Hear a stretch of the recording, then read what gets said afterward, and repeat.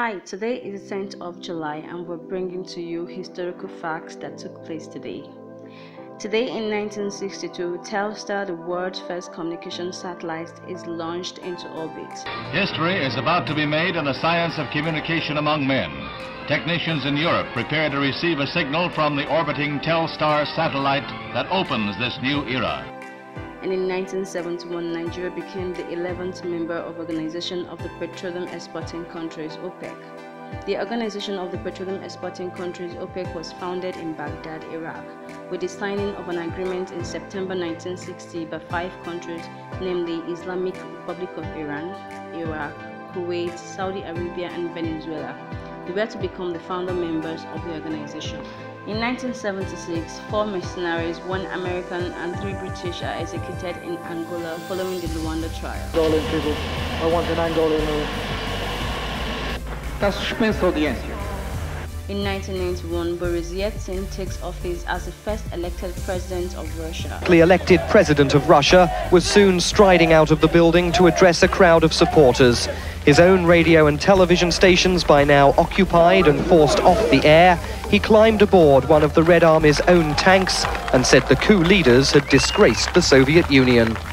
And in 1964, Moa Sakapenda, Shombe, leader of the Confederation of the Tribal Association of Katenga, became the Prime Minister of the Congo, now known as Democratic Republic of Congo. In 1993, Kenyan runner Yobes Ondiki surprised the world when he became the first man to run 10,000 meters in less than 27 minutes. Ondiki was taking part in the Bislett Games in Oslo, Norway when he made history. This achievement saw him ranked #1 in the world in 10,000 meters. The clock ticks on. Will he make it under 27? He's going to be so close. He has 26 minutes and 58 seconds. In 1997 in London, scientists report the findings of a DNA analysis of a Neanderthal skeleton, which supports the Art of Africa theory of human evolution, placing an African Eve at 100,000 to 200,000 years ago. In 1998, an application to the Pretoria Supreme Court to declare the freedom of choice to terminate pregnancy law unconstitutional failed. Note that on this day, South African liberal abortion law was challenged in court by 3 Christian groups: the United Christian Action Group, the Christian Lawyers Association, and Christians for Truth, who asked the Pretoria High Court to set aside the Choice on Termination of Pregnancy Act, arguing that a fetus has a right to life. The court action was opposed by the Minister of Health, Dr. Nkosazana Zuma, together with the Reproductive Rights Alliance and the Commission on Gender Equality, a statutory body created by the Constitution. The 3 groups' application against the law failed on this day in 1998. And in 1999, 5 students of the Obafemi Awolowo University, Ile-Ife, were gruesomely murdered by the members of the Black Axe confraternity, while some others were left injured. Among those killed was a 21-year-old 400-level law student and the Secretary General of the Students' Union, George Iwilade, popularly referred to as Africa. Others were Aviano Ekumi, 400-level medicine, Yemi Ajeture, an extra-year student, Babatunde Oke, 100-level philosophy, and Godfrey Ekpede. In 2000, in the villages of Adeje and Oviri Court in the Niger Delta, over 100 people were burned to death after a damaged gasoline pipe exploded. And in 2008, UN Special Envoy Ibrahim Gambari resigned as chairman of a planned peace summit for the oil-rich Niger Delta following opposition leader. However, we do not call it a wrap until we present to you some of the international observances for today, and today is noted as the International Criers Day. While this may come as a surprising news to many, International Criers Day, which falls on July 10th this year, is indeed a thing. It is celebrated on the 2nd Monday of every year. Confused about what exactly Crier is? I will agree the term itself is one that has been passed into posterity, much like a job itself. A crier, also known as a bellman, was basically an officer of a royal court or public authority whose job was to grab everyone's attention in the street in order to make official proclamations or announcements to the general public.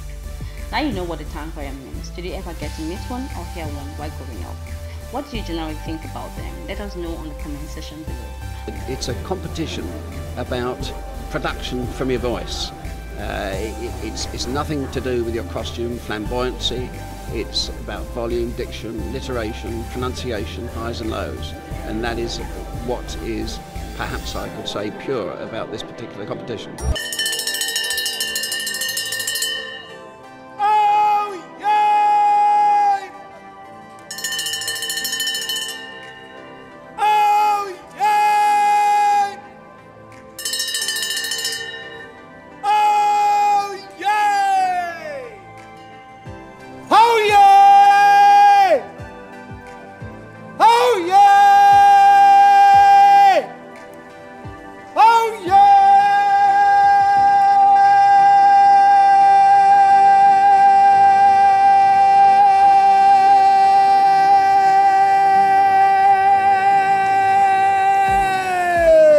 Moving on is Global Energy Independence Day, celebrated every year on this day.